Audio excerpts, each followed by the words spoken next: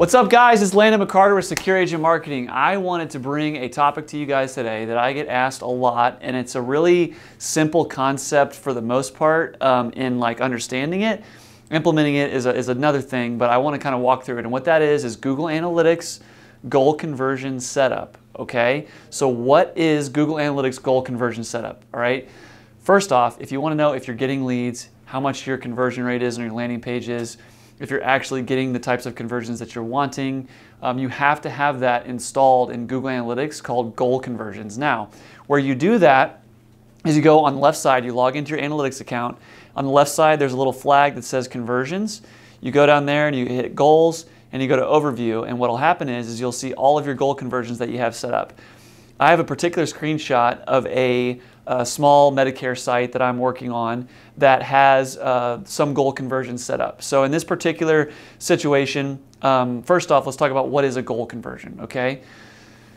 If you have a good website and you're trying to build passive lead flow through your website, you're gonna have to have what's called lead magnets, also, you know, conversion forms or contact forms on your website. Every lead magnet you have, so let's just say it's like a Turning 65 guide, your guide to Medicare, your guide, you know, whatever that looks like, that PDF that people give you their email address, their phone number, and their you know, address and first and last name or whatever to get the PDF. That gives you a lead. You then call that lead and say, hey, I noticed you downloaded our Turning 65. I didn't know if you had any follow-up questions from that. I'd love to help you out. Is there anything I can do to help you? That would be what I mean by a gated content lead. Now, you want to be able to track when those things are happening to be able to know which of your gated content pieces is working and which one isn't working. So a good website has 10 pieces of gated content throughout it called lead magnets. And if you have your goal conversions set up, you've got 10 different goal conversions, so you can look on a monthly basis and say, which of my 10 goal completions is working the best? Is it the gated Turning 65 content? Is it Medicare Advantage plan? Is it the piece of gated content I have about Plan F?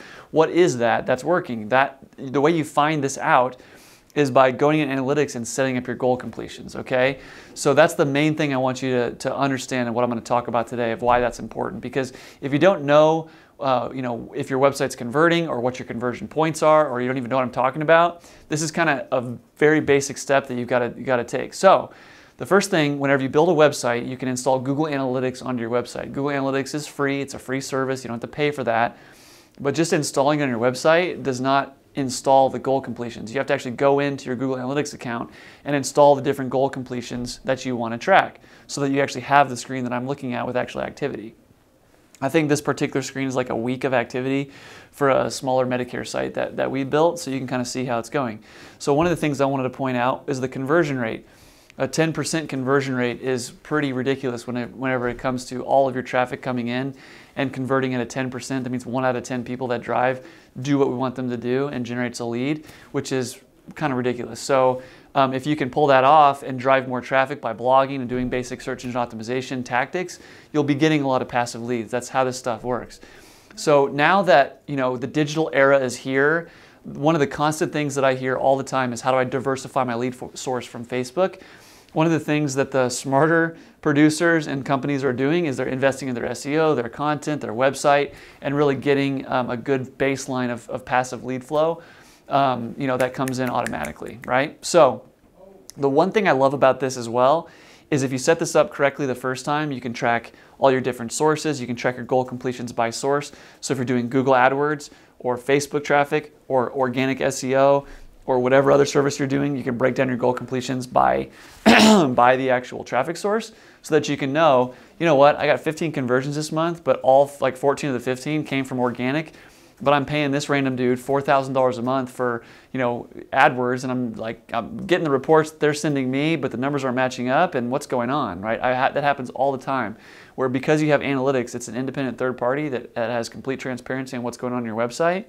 You can kind of keep your people that you're working with accountable, because I can tell you all the time I run into people that will show me the reports that they get from their AdWords person, and then I connect that to analytics, and I'm like, hey guys, like, your analytics says this, your reports say this, what's going on? They're like, oh, well, we tracked a longer page view, more than 15 seconds as a conversion because that's what we want. It's like, no, that's not how this thing works. We're tracking leads, we're tracking cost per leads, we're able to kind of call to the carpet what people are doing for us because what we're paying. Because one of the things that frustrates me more than anything in the digital marketing world is people being taken advantage of and being sold smoke and mirrors and getting, I see like these ads for like $199 SEO per month. It's like, you can't get anything done for $200 SEO a month. What are you even talking about? That's just a gimmick. You know what I'm saying? So, you want to be able to, analytics is like the equalizer of the results that are coming through our website. That's what I love about it. And in order to actually truly understand the whole marketing funnel, goal completions are the very bottom of the marketing funnel. All the other stuff that we do in the marketing funnel is leading to the goal completion. So if we're not getting goal completions and we're spending budget, and we've been doing that for multiple months, we've got to adjust, we've got to pivot, right? So if you guys don't know about goal completions or setting that up on analytics, let us know, we can help. Click the link below. There's like a start here button, you can just opt in. I would love to talk to you about that. The second thing that you can do is I've done other videos that are in-depth analytics guides that are dealing with more top of the funnel type activities and KPIs.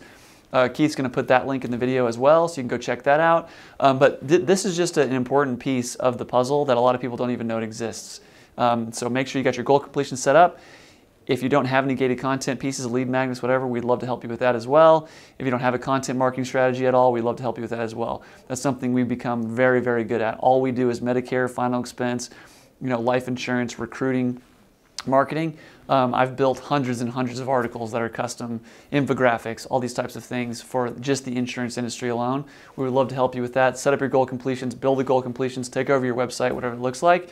But all we want is transparent, clear, and concise results. And you do that by installing goal completions. So I hope you guys found this valuable today and have a great rest of your day.